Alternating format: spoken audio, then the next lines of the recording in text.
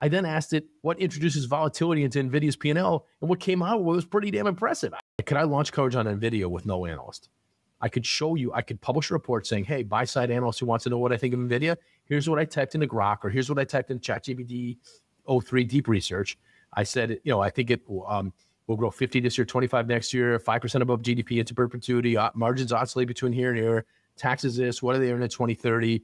Here's all my data on EV to growth, GP and EV to forecasted sales for every tech company. What do you think this thing should trade at fair value in 2030? It gives you an answer. And you know what? I then asked it what introduces volatility into NVIDIA's P&L, and what came out was pretty damn impressive. I used to be, as you know, I used to be a fundamental semiconductor analyst for a long time. I was like, pretty good. It had like a whole list of things, and we published this actually, and it was kind of like they all made sense. Like it could be China tail risk, both from demand and supply. It could be, Taiwan semi. There was a whole list of things that all made logical sense, and I thought maybe I can do what 900 analysts at Morgan Stanley do with I can maybe do what 400 of them do for free.